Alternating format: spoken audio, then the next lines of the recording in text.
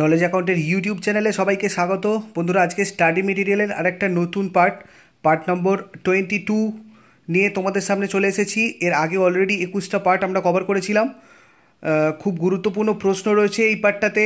তোমরা প্রথম থেকে শেষ পর্যন্ত ভিডিওটা দেখো, আর যারা যারা আগের পার্টগুলো দেখোনি, ভিডিও স্ক্রিনের ওপরে ডান দিকে একটা আই বাটনে আমি লিঙ্ক দিয়ে রেখেছি, তোমরা ওখানে গিয়ে প্রত্যেকটা ভিডিও দেখতে পারবে। আর আমি 1 থেকে 30 নম্বর পার্টের অলরেডি পিডিএফ ভিডিও ডেসক্রিপশান বক্সে লিঙ্ক দিয়ে রেখেছি, তোমরা ওখান থেকে গিয়ে ডাউনলোডও করে নিতে পারো।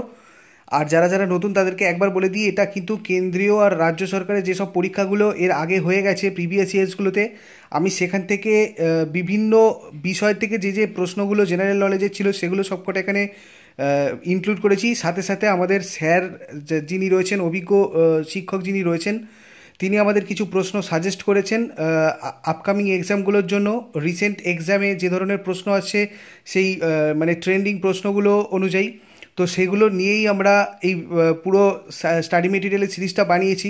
প্রায় 90টা মতো পার্ট হবে। আমি তোমাদের বলেছিলাম 1 থেকে 30 পর্যন্ত প্রথমে পিডিএফ প্রোভাইড করা হবে, তারপর 30 থেকে 60 আর 60 থেকে 90। তো 30খানা স্টাডি মেটেরিয়ালের পিডিএফ অলরেডি আমি প্রোভাইড করে দিয়েছি, তোমরা ভিডিও ডেসক্রিপশান বক্সে গিয়ে একটু কিন্তু চেক করে নাও। তো স্টার্ট করা যাক আজকের দেখি ফার্স্ট যে প্রশ্নটা রয়েছে 22 নম্বর পার্টের। অকালি আন্দোলন হয়েছিল কোথায়?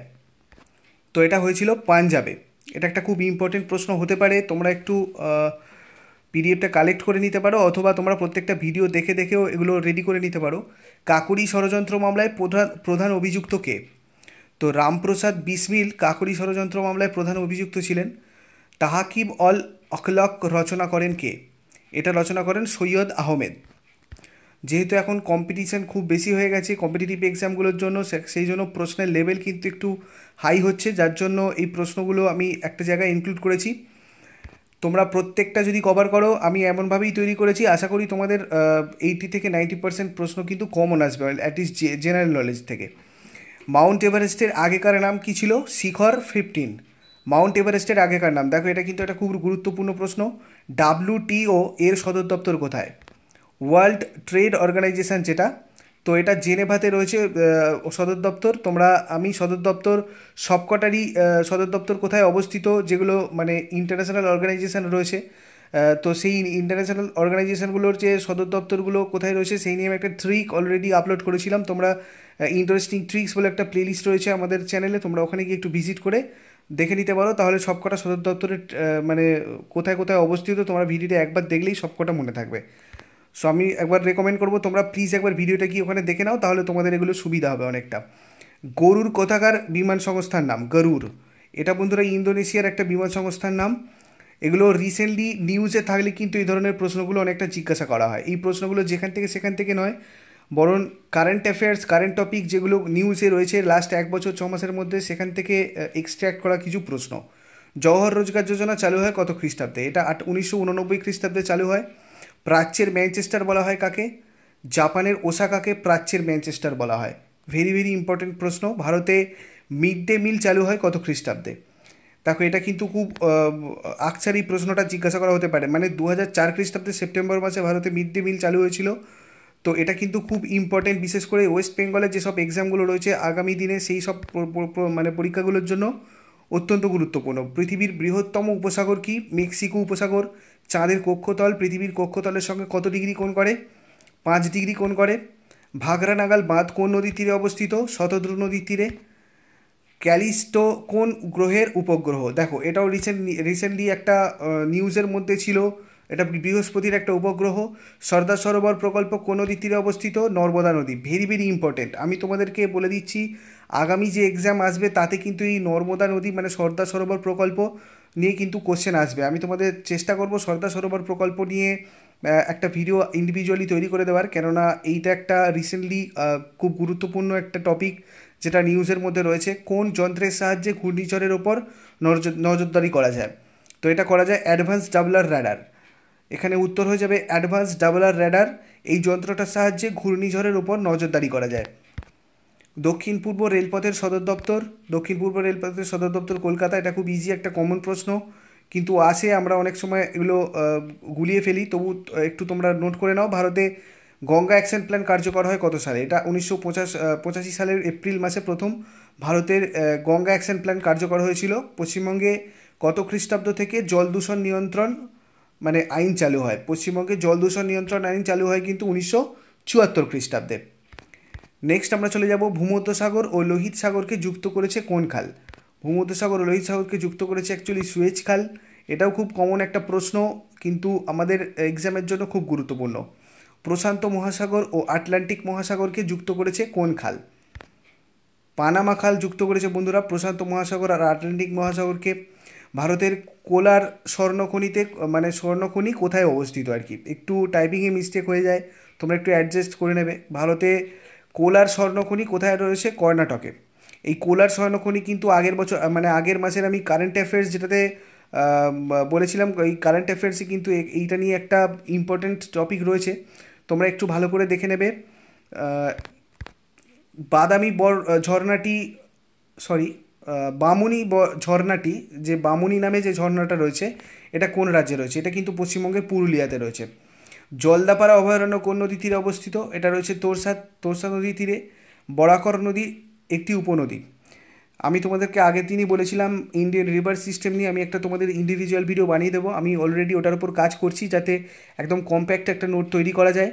তো সেই হিসাবে একটু দেরি হচ্ছে, তোমরা চ্যানেলটাকে একটু মানে সাবস্ক্রাইব করে নাও, তাহলে আর নোটিফিকেশান বেল আইকনটাকে প্রেস করে নেবে, তাহলে আমি যখন ভিডিওটা আপলোড করব মানে তোমাদের কাছে কিন্তু নোটিফিকেশান ঠিকঠাকভাবে চলে যাবে। বরাকর কোন নদীর একটি উপনদী? এটা দামোদর নদীর উপনদী। আমন ধান কোন সময় কাটা হয়? আমন ধান কাটা হয় নভেম্বর ডিসেম্বর মাসে। কত তারিখে পৃথিবী ও সূর্যের মধ্যে দূরত্ব সর্বাধিক হয়? এটা হয় 4 জুলাই। কত তারিখে পৃথিবী ও সূর্যের দূরত্ব সর্বনিম্ন হয়? 3 জানুয়ারি হয় এটা। তিলপাড়া সেচ বাঁধ কোন নদীর তীরে অবস্থিত? তিলপাড়া সেচ বাঁধ বন্ধুরা ময়ূরাক্ষী নদীর তীরে অবস্থিত। পৃথিবীর বৃহত্তম নিকেল খনি কোনটা? পৃথিবীর বৃহত্তম নিকেল খনি কিন্তু কানাডার সাডবেরি, এটা পৃথিবীর বৃহত্তম নিকেল খনি। ওশিয়ানিয়ার সর্বোচ্চ শৃঙ্গের নাম কি? ওশিয়ানিয়ার সর্বোচ্চ শৃঙ্গের নাম মাউন্ট উইলহেম। ভারতের কোন রাজ্য রবার উৎপাদনে প্রথম স্থান অধিকার করে? এটা করে কিন্তু কেরালা, প্রথম স্থান অধিকার করে কেরালা। ভারতের আলুর গবেষণাগার কোথায় অবস্থিত? আলুর গবেষণাগার রয়েছে সিমলাতে। ভারতের রেশম গবেষণাগারটি কোথায় অবস্থিত? রেশম গবেষণাগার মহীশূরে রয়েছে। ভারতের মশলা গবেষণাগারটি কোথায় অবস্থিত? প্রত্যেকটার গবেষণাগারগুলো কিন্তু ইম্পর্টেন্ট, এক্সামে প্রায়শই চলে আসে। কাজিকোড়ে এটা ভারতের মশলা গবেষণাগার রয়েছে কাজিকোড়েতে। যক্ষ্মা কী ঘটিত রোগ? যক্ষ্মা কিন্তু ব্যাকটেরিয়া ঘটিত রোগ, ব্যাকটেরিয়া ভাইরাস এগুলো ঘটিত যে রোগগুলো রয়েছে সেগুলো খুব ইম্পর্টেন্ট, প্রায়শই এক্সামে চলে আসে। আন্টার্কটিকার তুষারঝড়কে কী বলা হয়? ভেরি ইম্পর্টেন্ট, ব্লিজার্ড বলে আন্টার্কটিকার তুষারঝড়কে। মোবাইল ফোন আবিষ্কার করেন কে?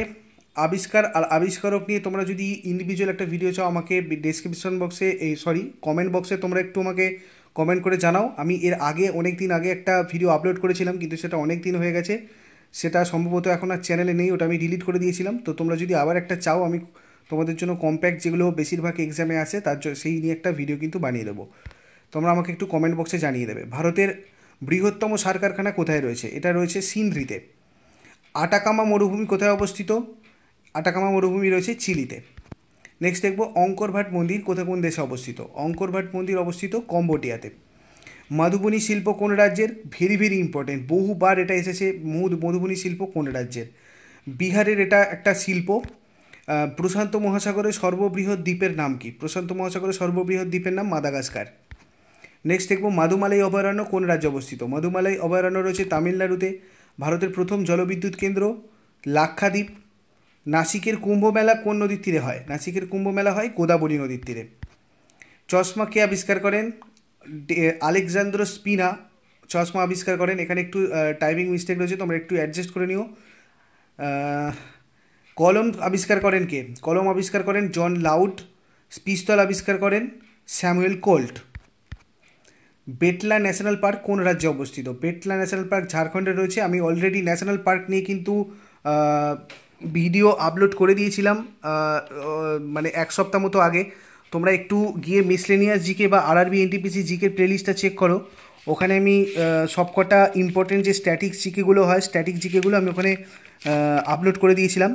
এছাড়া আমরা রিসেন্টলি জিআই ট্যাগ, সাম্প্রতিক পুরস্কার, 370 নম্বর ধারা, ইম্পর্টেন্ট সামিটস, 2019 ন্যাশনাল ফিল্মফেয়ার অ্যাওয়ার্ড, যেটা দুদিন আগেই প্রকাশিত হয়েছে, ভারতরত্ন অ্যাওয়ার্ড, সুষমা স্বরাজ, ইম্পর্টেন্ট মানে পাওয়ার প্ল্যান্ট যেগুলো রয়েছে, হিমা দাস সম্পর্কে যাবতীয় তথ্য, টাইগার সেন্সাস, কারেন্ট টপিকগুলো সবকটা আমি তোমাদের জন্য প্রোভাইড করে দিয়েছি লাস্ট 2-3 দিনে। তোমরা যারা যারা দেখোনি একটু চ্যানেলটা গিয়ে ভিডিওগুলো একটু চেক করে নাও এবং দেখে নাও। ওখান থেকে আশা করি তোমাদের অনেক মানে তোমাদের জন্য ওগুলো অনেক হেল্পফুল হবে আগামী এক্সামের জন্য। আপকামিং যেসব এক্সামগুলো রয়েছে ওগুলোর জন্য কিন্তু প্রচণ্ড ইম্পর্টেন্ট এগুলো।